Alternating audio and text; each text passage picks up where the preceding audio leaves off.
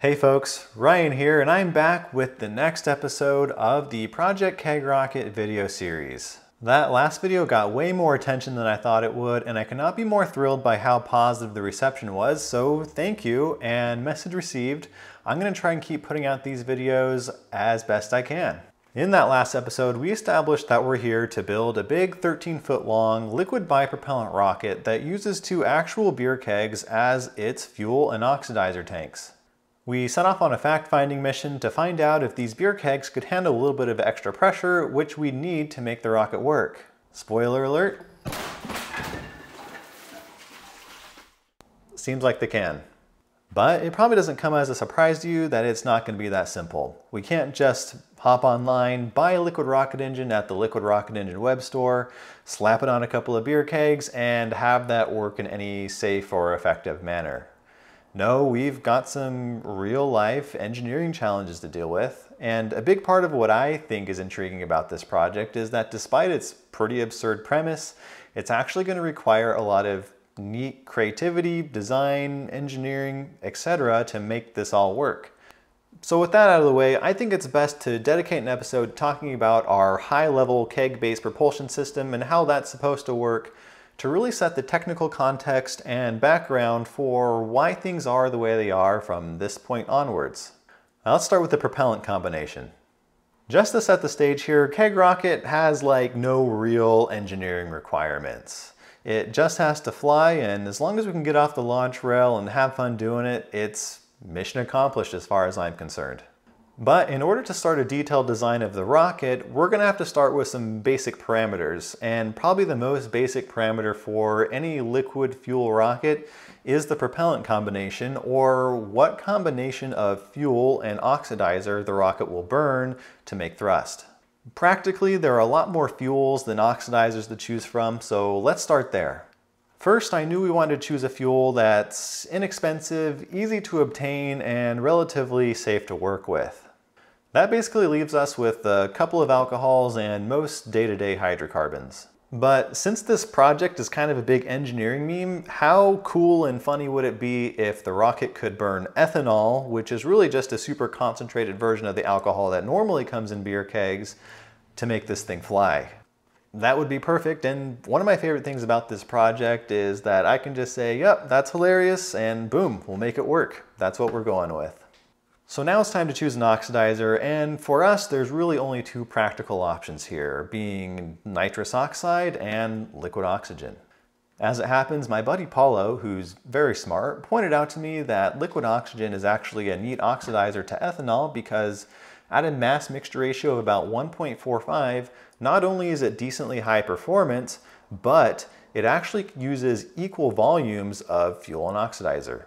So let's look at that a little bit deeper. Here I have a container full of actual ethanol, and here I have a special solution that I've mixed up to be the exact same density as liquid oxygen at 1.14 kilograms per liter. Let's go ahead and measure out any mass of ethanol into this cup. In this case, I have arbitrarily measured out about 200 grams of ethanol. To mimic KegRocket's mixture ratio of 1.45, let's grab our fake liquid oxygen and measure out 1.45 times that 200 grams of fuel to yield a corresponding 290 grams of liquid oxygen. If we wanted to run our rocket engine, this would be our specified mixture ratio of propellants to feed it. The actual amount per second would be different, but the overall mass ratio remains the same. When I pour the ethanol and fake liquid oxygen into identical containers though, something pretty neat becomes apparent. Even though there are physically different amounts of the propellants here, they actually take up the same amount of volume, which is pretty useful when your rocket's tanks are made out of two identical beer kegs. Not only that, but it's slightly fuel rich to help the engine run a little cooler. So here we have imbalanced mass flow rates, which is desirable, but we also have equivalent volumetric flow rates, which is perfect for KegRocket.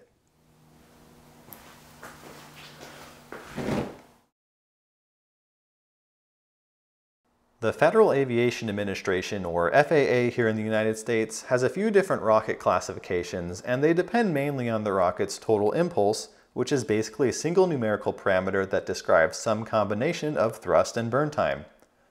Most simply, this can be found by multiplying the rocket's average thrust by its burn time. For instance, a rocket that makes 1,000 pounds of thrust for, let's say, 9.2 seconds would have a total impulse of 9,200 pound-seconds. If you happen to have a rocket made of beer kegs that made about 825 pounds of thrust for 11 seconds, that would also be worth about 9,200 pound-seconds. So what's up with this oddly specific 9,200 pound-second number? Well, that's pretty darn close to the FAA Class 2 impulse limit of 9,208 pound-seconds, and due to that, I've pretty much arbitrarily set KegRocket's total impulse limit at 9,200 pound-seconds. Any more than this, and KegRocket gets classified as a Class 3 rocket, which is fine, but it requires some extra analysis and paperwork that I don't want to have to deal with just yet. This pretty much means that KegRocket packs as much energy as the largest solid O motor, which is plenty enough for a good time if you ask me, and turns out there's still plenty of room to grow. As you might expect, a rocket's total impulse is strongly correlated with the amount of propellant that it physically contains. And if you math that out for KegRocket, it turns out to be about 10 liters of ethanol and 10 liters of liquid oxygen. Since we're using two 30-liter kegs here, you'll notice that's actually only about 1/3 of the total tank volume, leaving 2/3 of each keg totally empty. That might seem like a lot of wasted space, but I realize we can be resourceful and use that empty space for something useful. Any liquid rocket engine combustion chamber needs a higher pressure going into it than exists in the combustion chamber itself to drive the propellant flow in the right direction. To minimize cost and complexity, we can implement a pressure-fed propellant feed system operating in blowdown mode, which in our case is the simplest way to accomplish this. And wouldn't you know it, this type of propellant feed system actually loves having a bunch of extra space in the tanks to make it work best.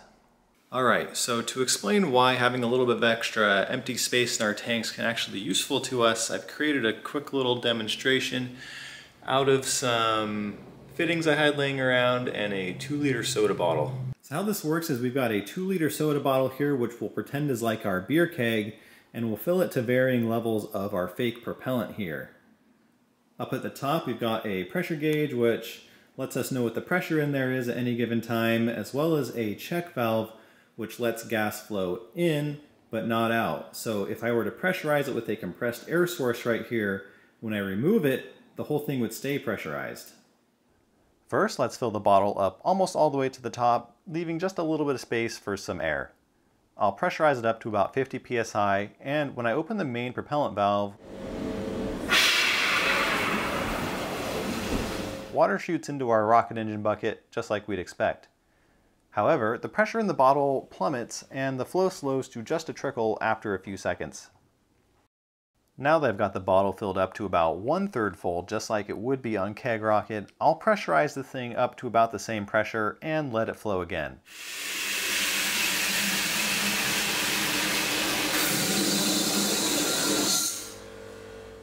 You can see that the flow is much more strong and stable, and there's even some pressure left over after all the propellant is fed into the bucket.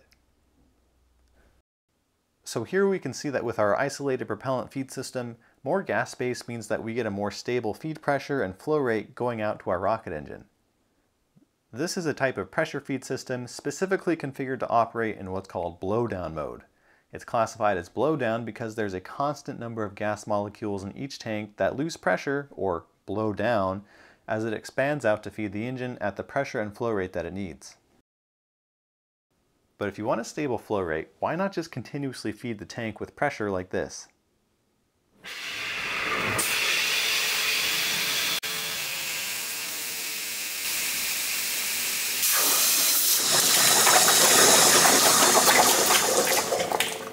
Well, we could put a separate tank somewhere on board the rocket which continuously pressurizes the tanks in flight. Plenty of rockets do this, but for our rocket, that's a whole bunch more complexity, weight, and number of failure points to deal with that really isn't value added based on the level of performance that we need. Really, the only extra complication is that we'll have to design our rocket engine to handle the decaying feed pressure. So by using all this extra space in our tanks that's just going to exist anyways based on our total impulse limit, we can build a rocket that's ultimately simpler, more reliable, and less expensive. Unlike the rocket you just saw, KegRocket relies purely on aerodynamics to fly straight. In order for these big ol' fins to do anything, it has to be traveling at pretty decent speed when it comes off the launch rail.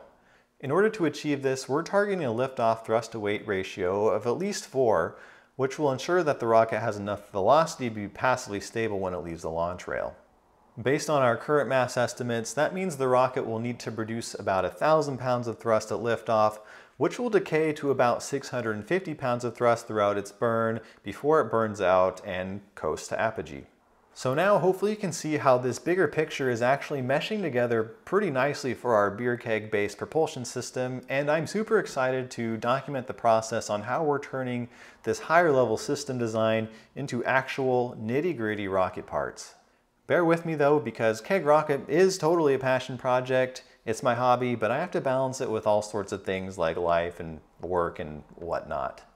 Rest assured, KegRocket is happening. It's just a long-term project, and hopefully you're as excited for the journey as I am.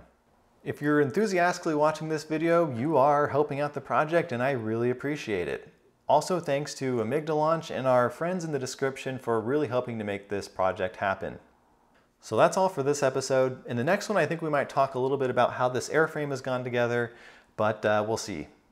Anyways, I'm Ryan Callahan, this is Project KegRocket, and thanks for watching.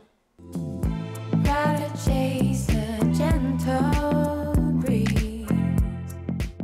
A class 2 limb pulse limit. Set my thoughts by taller trees. So